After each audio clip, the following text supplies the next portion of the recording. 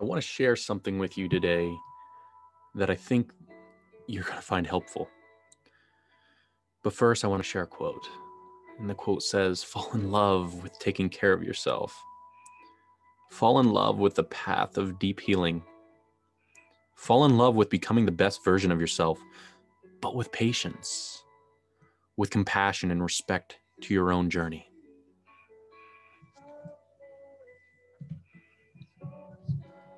I need you to think about that for a minute.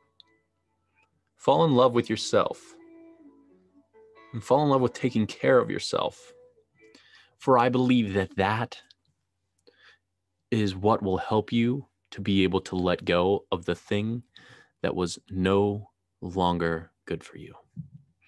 What is up, my dear friends? My name is Tyler Joe Stratton. I am the heartbreak coach as well as the best-selling author of the book, The Big Three, helping you build joyful and loving relationships with yourself, others, and God, and everything in between after heartbreak, as well as the proud founder and owner of the Happy Heart Academy, where I teach you how to live more joyfully from your heart rather than your hurt so that you can create happiness after your heartbreak and in your life and relationships to come. Today, we're talking about how to let go of someone you love and finally be able to move forward. And I think, like I said, the first thing that I really need you to begin to focus on in order to let go of someone is this idea that I need you to stop thinking about letting go. Letting go can be rather hard. I need you to think about moving forward, because moving forward puts you in some type of direction that I think that you will feel more committed, and it will be a little bit easier. Letting go is so difficult. And discovering in today's podcast, we're going to be talking about how you can discover how to move on from the past and embrace a more happier future for yourself, because I know that we've all had an ex that we can't seem to get out of our minds at one point or time, a harmful friendship we hold on to, or that has completely exhausted us, right? And we somehow, after the exhaustion, after we know that they're no longer good for us, we somehow still can't learn how to let go of them, even when we know that they're not good for us. So, how do you begin to let go of your ex? How do you begin to let go of toxic relationships, all in general? That's what we're going to be talking about today. And as always, please give me grace as I share with you some notes that I wrote down. Sometimes I like to read from my notes. Sometimes I just like to kind of go on a little bit of a speaking spree, you can call it. But nonetheless, it's going to be good information to help you overcome your heart's hurt, live more from your heart, and be able to move on in a hope-filled future and way. So why is letting go so challenging for so many? Holding on is a natural human instinct, and it is also a critical way that we stop ourselves from reaching happiness, because ultimately not knowing how to move on can harm us. And it probably is currently harming you because it's preventing you from achieving your true potential, your true happiness, your true better self, or a better relationship, a healthier relationship with yourself and others, and ultimately God and everything in between. So, why is it so challenging for us to be able to let go? Why do we have so much trouble learning how to let go of someone we love? Time and time again, I've been asked, Tyler, how do I let go? How do I move on from someone I love? How do I let go of someone I love but don't want to let go of?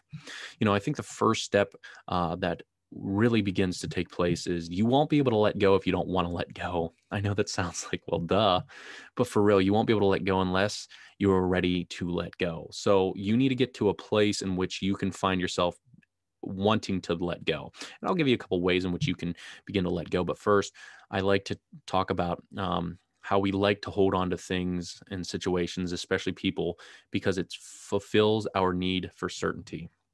So we genuinely like to hold on to things because it fulfills our need for certainty. Like holding on to your significant other fulfills one of our six basic human needs that I learned from Tony Robbins that drive every decision we make. There are six human needs that drive every single decision that we make, certainty being one of them. And when we hold on to a relationship, even if it's toxic, it's because we are familiar with them. It gives us a sense of certainty. We know what to expect. We know how they are. We know what they like. We know what they don't like. They understand us. We know what we can give to them or how we can be with them, and we have some play to be able to find some certainty in that time. And this is one of the biggest reasons why letting go is hard, because we have to let go of a need that we need to have, which is certainty. So realistically, letting go and moving on from a relationship often entails a large amount of uncertainty. When you let go of somebody, if you think about it, letting go of them, you're letting go of the certainty of who they are, the familiarity of who they are, and you're letting go into the unknown, which is absolutely freaking scary, right? I mean, who wants to let go of something that we've known for the past 6 months, 1 year, 2 years, 3 years, 10 years, 20 years, 30 years? Who wants to let go of that? It's been so certain, so familiar, so me, right?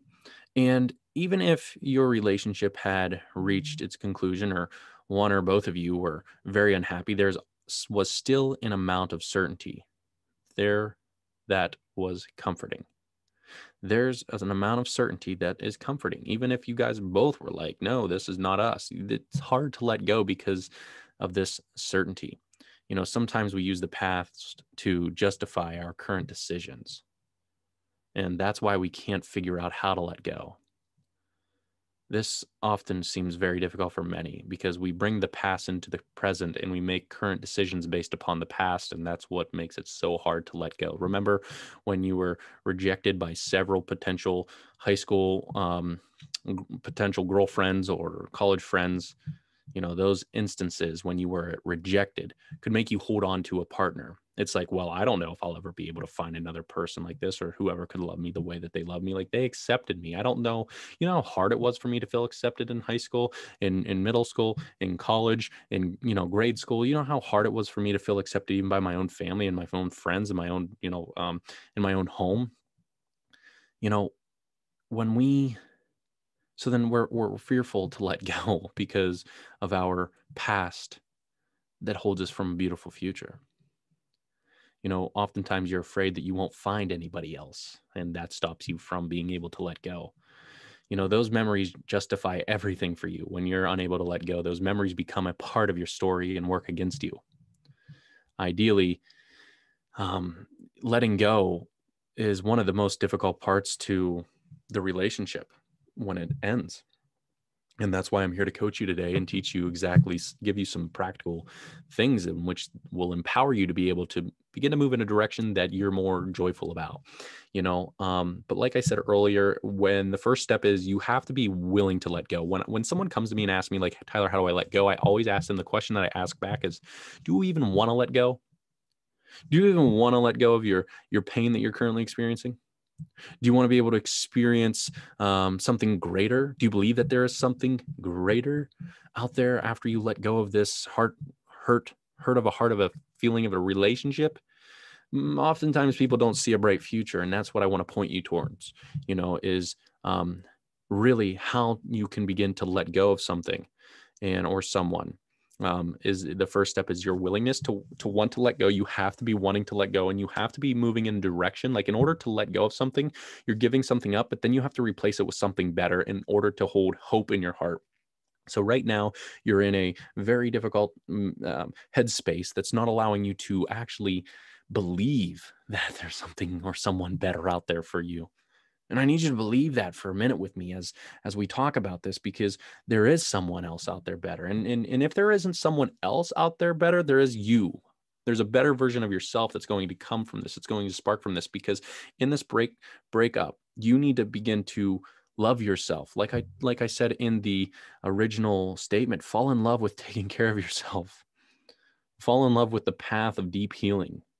Fall in love with becoming the best version of yourself, but with patience, with compassion, respect to your own journey. This is the secret to letting go, because you don't need to be like you're not even ready to let go of someone yet. You're already thinking like, there's not going to be another person out there for me. You're already like, holy crap, we just let someone go. And you're already thinking about how you won't be able to find someone. You're already thinking about trying to find someone, and you're thinking how you can't find someone. Like, holy crap, slow the heck down, right? Slow the heck down, because realistically, we're on step number 1. Trying to find someone is way down the road.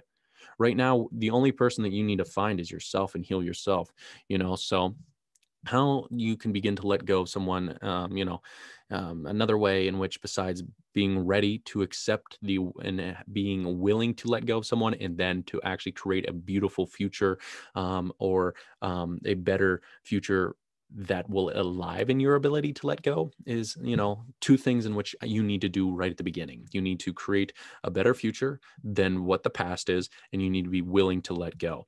Now, I think another important way is to recognize when it is actually time to let go. Learning when it's time to let go is often the most difficult part of the process, but in many cases, it's necessary to let go in order to unlock the life you deserve. Though each relationship is different in your life, most find it super difficult and challenging when they find the time has come to end the relationship. This usually ends up causing more pain than pleasure, or when trust has eroded to the point where the romance cannot be rekindled. Deciding how to let go becomes easier when you are certain the time has come and that your future happiness depends on a new start. So you need to recognize when it's time to let go. When you guys are, in a position in which happiness is no longer there, love has died out, and you guys are stabbing each other constantly, verbally, mentally, spiritually, emotionally, physically. You say one thing, do another. You do one thing, say another. You kind of intuitively know. That's why it's important for you to spend some time with your heart and meditate with your heart. Every morning, I put my hand over my heart and I literally tune into my heart and breathe into it and allow myself to connect to my heart so that I have the wisdom and guidance of God in my heart to be able to push me in the proper direction, in allowing God to almost take the wheel and allow my heart to guide me rather than my mind to guide me. And ultimately, when it comes to recognizing when it's time, and you know that it's time, but you don't want it to be time, that's the time to let go. When you know it's time, but you don't want it to be time, that is the time to let go. I think another way in which you can begin to let go is to identify some of your most limiting beliefs. You know, in order to let go, you've got to understand your limiting beliefs. Do thoughts like "I could never be alone" or "I'll never find someone else who loves me" constantly run through your mind? Understand that these are not facts. The idea that you will never find another lover is not a fact. They're just limiting, disempowering beliefs. And while beliefs have the power to create your entire reality, you have the power to transform those thoughts. So begin to replace these thoughts, begin to notice these limiting beliefs, then begin to replace them with empowering beliefs like, you know what? I am so open to what the universe has in store for me, and I love myself and deserve the best. You may feel silly when you first say this stuff, but when you use these positive affirmations as part of your daily routine, you'll begin to see results. So when it comes to letting go, you've got to be willing to let go. You've got to create a better future to let go of the past so that you can walk toward a brighter future. You've got to recognize when it's the right time. And when it is the right time, you've got to be willing to accept that it's the right, when it's the time to let go. And then you've got to identify some limiting beliefs. You've got to stop this madness that makes you believe that you're not good enough. You'll never find somebody else. You'll never fall back in love. Nobody will ever accept you. You've got to recognize these beliefs, and then you've got to replace them with empowering beliefs. Like I said, I am open to what the universe has in store for me, and I love myself and deserve my better self. I think these are some practical and powerful ways in which you can begin to let go in a more empowered way. I think another way is you begin to change your story. Your story, the meaning you give things will either empower you or depress you. Okay. Your story is what you tell yourself to justify your decisions and is based on your limiting beliefs. For example, you tell yourself you can't have a successful relationship because of how you grew up. Your parents argued in front of you all the time and eventually divorced. You can't let go of that belief that all relationships are bound to fail. And this is why you can't maintain a healthy, romantic, and joyful and loving relationship. You use this past experience to justify your current life state, how you're currently living, what you're currently experiencing. But you can change your story. You can change your limiting beliefs so that your past empowers you instead of holding you back. Your past is not your future unless you live there. Listen, true healing can begin to take place, but only in the present moment. You can't bring your past into the present and expect a different future. And that's why when you hold on to these limiting beliefs of negative self-talk, that it disempower you, and you hold this story that, oh, go figure, I'm with another narcissist, or, go figure, I'm divorced, my parents were divorced, or like, I'm having terrible relationships because I never had a role model of people in my life to teach me how. If when you start to have these stories and these limiting beliefs, your story and your limiting beliefs will create your reality. Now let's switch those to be able to let go in an empowering way. Let's change the limiting beliefs to empowering beliefs, and let's change your story from one that is negative to one that is positive. That I am a beautiful individual who deserves love, to be loved, to give love, to receive love. I am creating a beautiful reality. I'm changing my story, even though my parents personally were divorced at a young age, and this caused me to be in the path that I'm currently in of relationships and love, and wanting to have what they didn't have. Ideally, I used my parents' divorce and the pain that it was brought into my heart as turn that mess into my message. I personally did. I created the Happy Heart Academy. I became a best-selling author. I'm recording on another podcast. This is actually my third different podcast I've created, but this is going to be the one that I want to stick to for, to help empower you guys on a weekly basis. So ideally, I've used my mess and turned it into my message, and my pain into my purpose, and that's exactly what you're going to be able to do in this time. So another thing I want to kind of cover on a practical way in which you can let go of, besides identifying some limiting beliefs, replacing those limiting beliefs and changing your story, is you've got to stop the blame game. Letting go of someone you love doesn't mean you have to negate the truth. Don't let it influence your current path. It is human nature to point the finger at someone else or a past incident instead of ourselves. This is why you blame your significant other at the end of the relationship or another person for something terrible that happened to you. Yet, even when the facts are terrible or heartbreaking, you cannot let bad experiencing dictate your future. You can't let this heartbreak dictate your future. Instead, use your experiences as a tool to push you to learn and to grow so that you can create healthy relationships with someone else. Anytime you begin to blame somebody for your ex for your heartbreak, or, we would never be here if you didn't do this, or, the reason why I feel this much pain is because of you. Anytime you give you blame someone else, you give your power away. You live in the victimhood. And when you're a victim, you lose your personal power, you lose yourself, and you lose all control to be able to believe that you can actually progress and move forward in this hurt time.